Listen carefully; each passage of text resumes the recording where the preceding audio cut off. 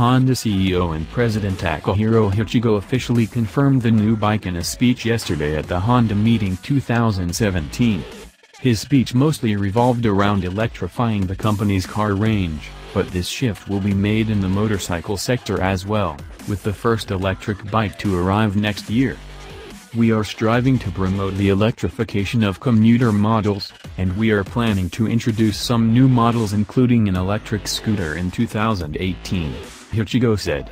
"We are currently working on the research and development of a highly convenient system for electric commuters, which feature a detachable mobile battery that is easy to replace and/or recharge. We are considering to conduct demonstration testing of this mobile battery in collaboration with the Japan Post Co., Limited in Japan. We're glad the company will use the same idea as the GoGo scooter uses, which implies the use of detachable batteries that allow for less time spent to charge up for another run. So if you never fancied the looks of the GoGo, maybe Honda's EV Cub will suit you better." Yes, the 2015 EV Cub will most probably be Honda's new electric scooter, with some changes as it gets from concept to production shape. Mr. Hachigo confirmed the bike was getting into production during a speech in 2016, and his latest one can't but confirm it is still on track.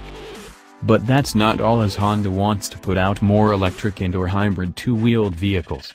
The second electric scooter Hachigo he mentioned will be specially made to daily service the Japanese post office.